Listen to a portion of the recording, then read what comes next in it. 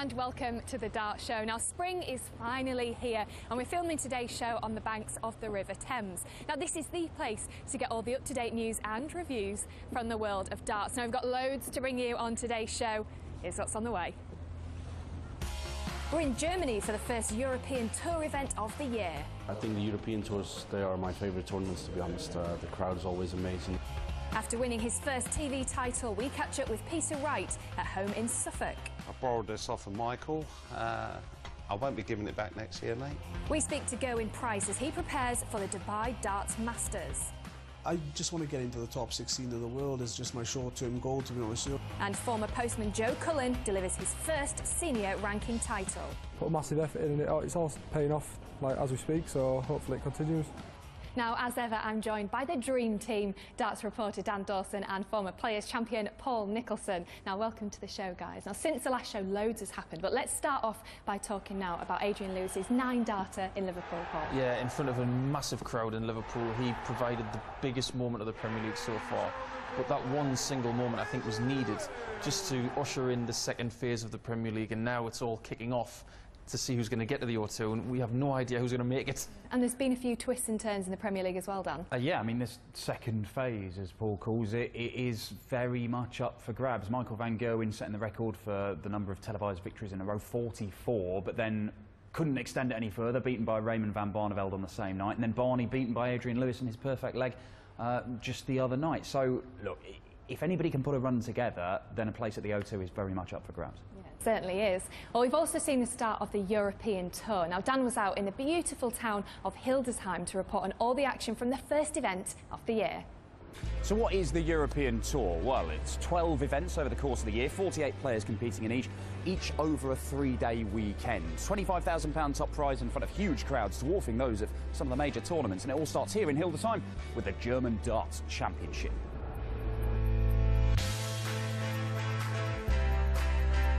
The crowd's absolutely incredible. I've never witnessed a crowd like it. I think the European Tours, they are my favourite tournaments, to be honest. The crowd is always amazing, the venues are good.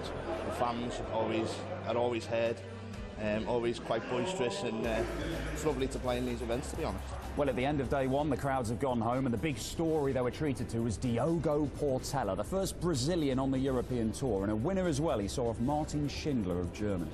Game shot. History is made. Diogo Portela at the German Darts Championship. It's just awesome. It's really, really good. It's like your dreams become true. Just want to be back as soon as possible there. Day 2 saw world number 5 James Wade absolutely cruising through his second round match. 5-1 up to Dynamite Darren Johnson, but he lost it 6-5.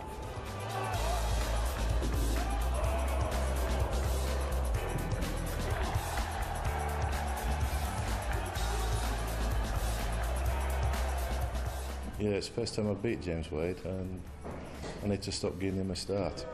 The afternoon session whittled it down to the last 8. 6 different nationalities represented. 3 of them are Dutch, though, and one of them is the world number 1, Michael van Gerwen. However, he's got to take on the standout performer from the last 16, Ian White, who averaged nearly 105. Those two are about to square off in the opening quarter-final. We're going to find out who makes it through to the semi. The world number 1 comfortably saw off Ian White 6-3 in the first quarter and would face fellow countryman Jelle Klaassen after he beat Benito van der Pas 6-4. Peter Wright cruised past Kim Huybrechts 6-2. And Welshman Gerwyn Price matched that scoreline in beating Mensur Suljovic. In the semi-finals, Van Gerwen thrashed Jelle Klaassen as he wasted no time in reaching the first European Tour final of the year, recording a 6-1 victory.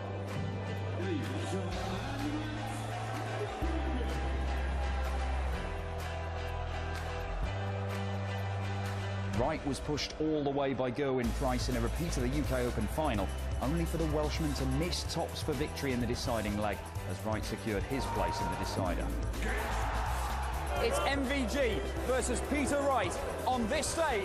In just moments, the countdown is on.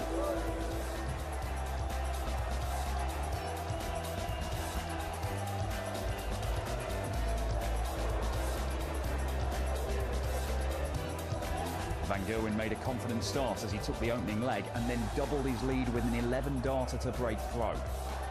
Right hit back to level before tops moved Van Gerwen 3-2 up.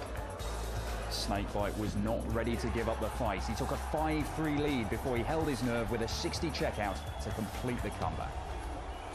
I'm really pleased, you know, over the moon. It's great at the moment because I'm red hot and I'm losing weight at a time. It's great.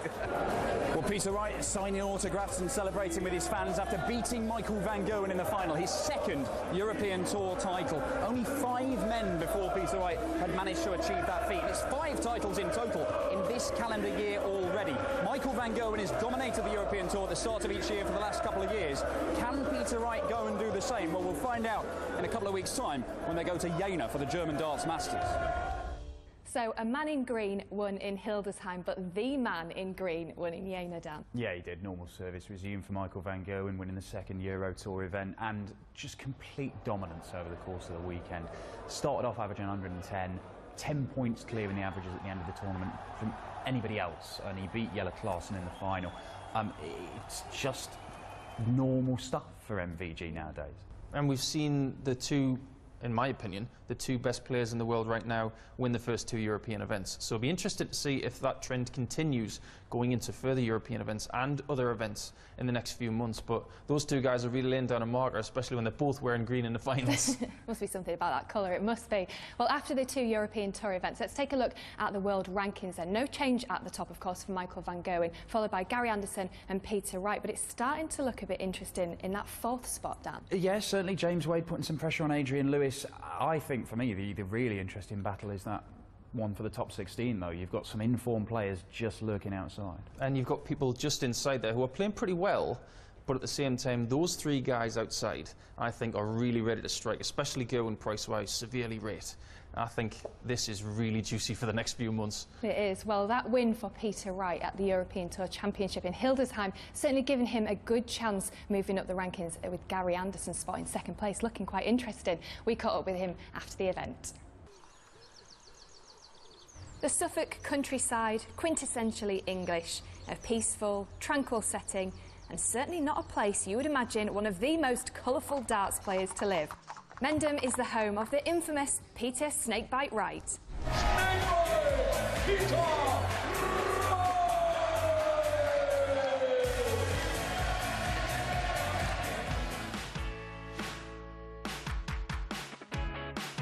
You're in my man cave. The Snakebite's pit. It's my practice area and art room. The mask. I suppose it's like all the bad people in the crowd's audiences don't want you to win. So I got some of them. 13 years old then when I started. I just asked my parents, give me some pocket money, and I went out and got a set of darts, big brass ones. Couldn't afford a dartboard and everything, so I used to practice on trees. These are the ones I won the UK Open with, these ones. But I don't like practicing with them. I just use them for the matches. So I practice with a different set. So it makes me concentrate, otherwise you get lazy. My job beforehand was a tyre fitter. Obviously 10 years ago when I gave up the job and started as a professional dart player. It's very hard, and thinking if I could just be a top 16 player, I'd be happy for that. But you know, I've got further, I'm up to number 3, and I haven't even started yet. Our back garden is where we've got our chickens. We've got 15 chickens. This is a nosy one. Every time we open the car to put the cases in, she's always sitting in the car, wanting to go with you. You know, I'm a very shy guy, but the snakebite I become with the character, with the hair done and the outfit, you know, I become Peter Snakebite Wright.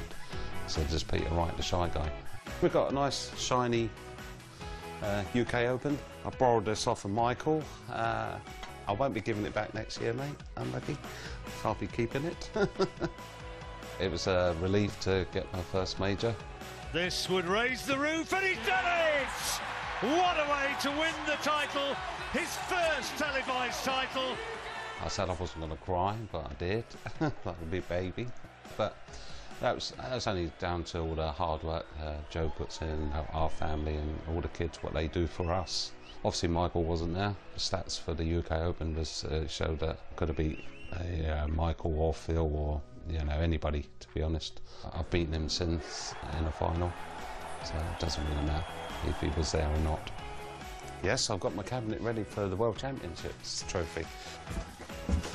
And here we go, nice big cabinet. Everything I enter I want to win now, and I can believe I can win. As before, I don't know, there was a slight doubt. Is Michael really that good? Yeah, he is good, but so am I. But that's ready for the World. Peter Wright, a man on a mission, should we say? Peter has never really changed in all the time that I've known him. I've known him since the first day I turned professional back in 2008, and he's just an incredibly driven individual. And the little jokes he makes, like when he says he borrowed the trophy from Van Gogh. He's not a bit back. He says things like that all the time. We're just starting to get to know him a lot more now, and he's just a great asset to the game of darts. And that cabinet, Dan? Well, he's got it there ready for the Worlds. I believe he has the game to be able to go and do it. I think he can win more major titles. Huge respect for Peter Wright, and just he's created this persona that he plays under. He's even wearing an Iron Man shirt in that video. It's like a superhero character that he's created, and it's one that brings his best darts out of him, rather than just say a persona that gets you fined regularly. Watch out for the Marvel comic Snakebite. That would be something to read, or watching a movie. Well, watch out for that then. Well, make sure you join us after the break, where Paul is back on the board for our monthly Darts School. We hear from Gerwyn Price about his hopes and ambitions for the future, and we also speak to rising star Joe Cullen. Don't go anywhere. We'll see you in a few minutes. Hello and welcome back to the Darts Show. Now, we're filming the programme this month in London on the banks of the River Thames. Now let's head over to the board, where Paul is here with our monthly Darts School.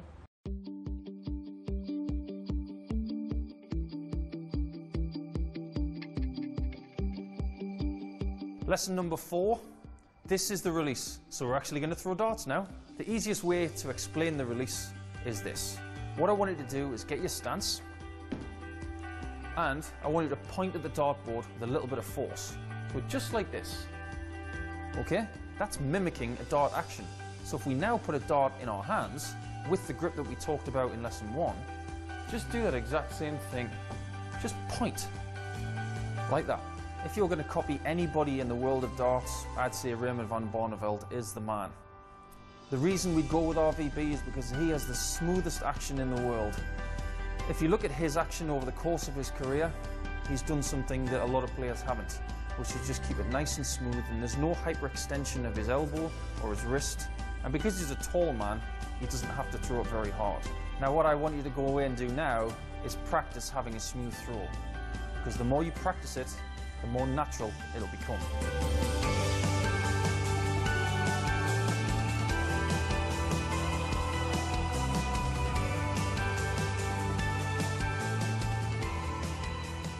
Thanks for those top tips there, Paul. I'm sure that's going to help you guys out at home. Now, with the World Series fast approaching, the first leg is kicking off in May in Dubai. Now, Gerwyn Price is going to be making his debut, so we thought we'd head over to Wales and find out a little bit more about him.